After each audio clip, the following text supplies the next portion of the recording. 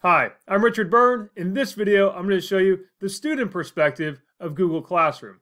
I was recently asked about this by a few people, and so I thought it'd be nice to make a video about it. So here I am in my teacher view of my demo class, and if I want to go to classwork, let's give my students a new assignment. Okay? So let's go in and do a new assignment for them, and we'll say, write a short report about railroads. Now, in this case, I could go in and add a document as a template, but for this, I'm just going to give my students a little instruction and say, write a short report. And over here, let's go ahead and put our point value up there, assign a due date. Let's say it's going to be due tomorrow at 11:59 p.m. We'll leave it as that. Now, again, I can put it into a topic if I need to. If you want to create a rubric and attach a rubric, you can. And I have a video about how to do that on my YouTube channel. I'll link that up in the description. But let's just go and assign this.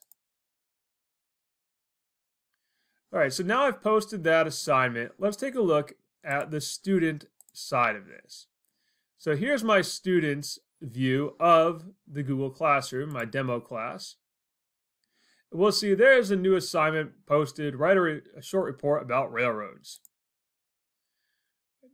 Now, the student sees it this way. They see it's worth 100 points. They can ask me a question about it.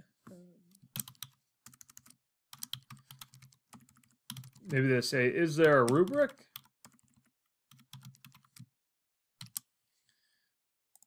So they can do that in their private comments there. They could also ask that publicly. Now let's go in as a student here, and they'll see the option to add or create. And they want to create a new Google document.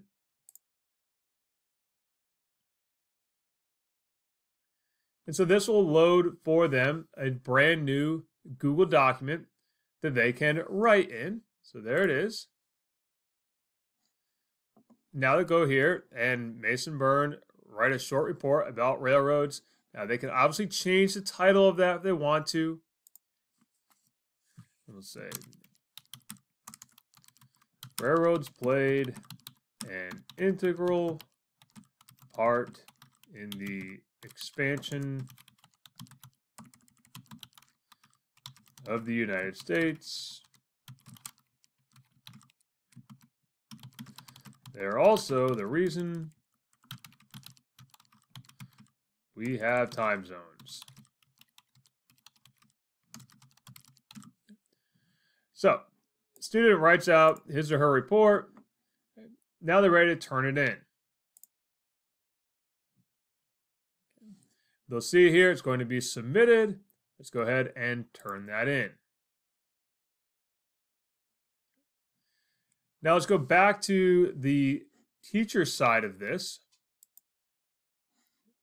And as a teacher, when I refresh this, I can then click on write a short report. Let's view the assignment.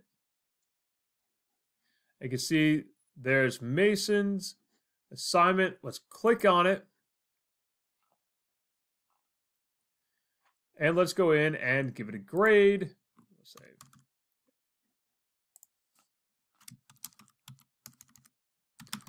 say no rubric for this one.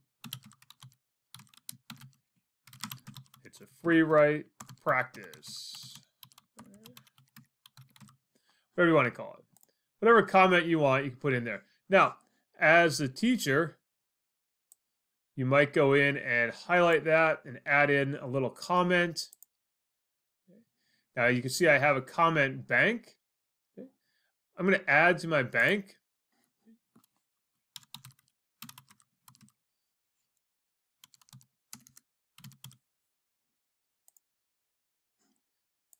And we'll insert that comment.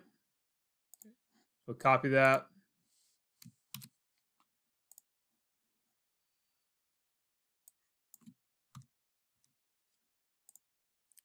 And there it is. Right. Now you can also just write comments by simply highlighting and using the regular commenting tool as well.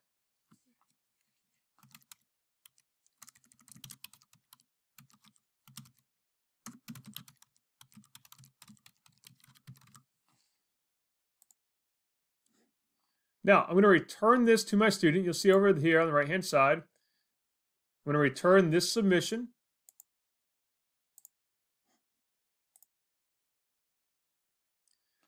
And now we'll go look at the student perspective of this returned assignment.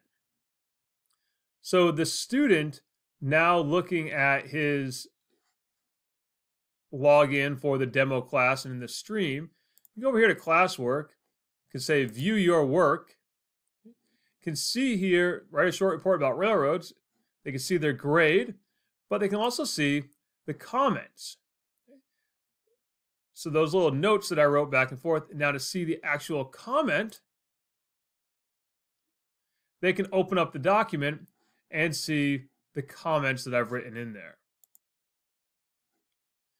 Now, if the student wants to take a look and see if there's anything else they have to do, they can go in there.